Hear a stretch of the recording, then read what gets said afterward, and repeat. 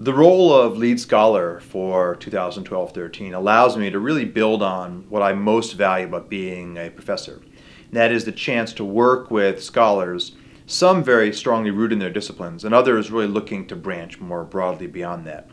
And what we have here is a chance to support fellows from all across the Americas, engaging on very different aspects of energy and climate and really the sustainability of the planet,